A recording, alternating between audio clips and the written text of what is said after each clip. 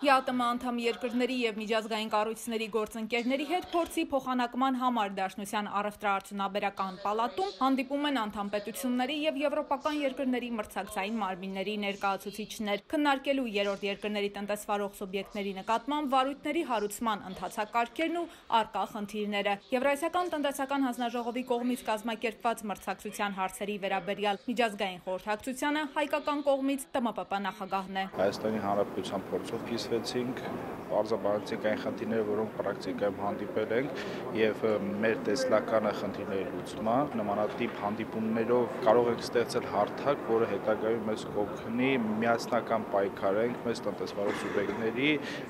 խախտումների, մրցակցության օրենսդրության եւ դրանց կանխարգելման ոլորտում։ Հայաստանի համար ամենից հաճախ հանդիպող խնդիրները կապված են համակենտրոնացման հետ, որոնք տեղի են ունենում երրորդ երկրներում գրանցվող սուբյեկտների կողմից։ Գեգամ Գևորգյանն իր ելույթում բերում է Կիպրոսի օրինակը։ Հանձնաժողովը տեղեկատվություն է պահանջում կամ փորձում է իրական շահառույն, այսինքն իրական սեփականատիրոջը հայտնաբերի,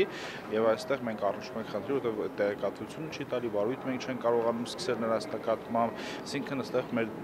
դաշտը փակվում է։ Մեկ միասնական շուկայում այժմ ապրում է 160 միլիոն մարդ ու աստիճանաբար այս շուկան հետաքրքիր է դառնում երրորդ երկրների համար։ Խաղի կանոնները հաճախ հենց նրանք են խախտում։ Այդ խախտումները վերացնելու համար այսօր ներկայացնում են կարևոր մի քանի նախագծեր։ Մեր խնդիրն այսօր այն է, որ պետք է սահմանենք բավականին թափանցիկ ու հասկանալի խաղի կանոններ շուկաներում։ Ազատ մրցակցային պայմաններն այստեղ պետք է գործեն։ Ակտիվ գործակցությունն այս դեպքում նշանակում է այն հետաքննությունը, որ երկիրը չի կարող միայնակ անել, կանի այլ պետության հակամենաշնորհային մարմնի հետ միասին։ Արտասահմանյան ընկերություններից Յունտկադի Ավստրիայի մրցակցության հարցերով դաշնային գերատեսչության Եվրոպական բիզնես ասոցիացիայի հետ ԵԱՏՄ անդամ պետությունների տարածքում գործող օտարերկրյա ընկերությունների շրջանում կբարձրացնեն մրցակցության և հակամենաշնորհային կարգավորման ոլորտում իրենց ներկայությունը ու անդամ երկրների խնդիրները կլուծեն համատեղ ջանքերով։ Մերի Եգորյան, Արտակ Լուրեր, Մոսկվա։